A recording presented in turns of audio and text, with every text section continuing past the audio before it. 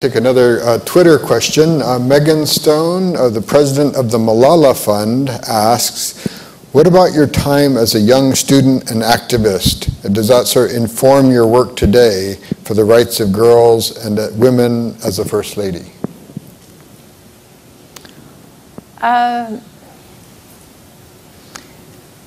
The thing of women's rights, I am all for women's rights, but I never talk about women's rights because women are part of society. Look at you. There are women, there are men. You know, this is what society is.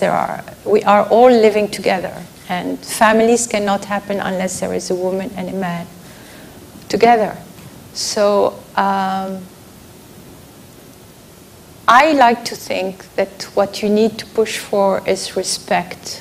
Respect, mutual respect of each other, whether you're a woman, whether you're a man, whether you're a child, whether you're an old person. I think respecting the human dignity of every human being is extremely important. And that's usually how I couch my activities.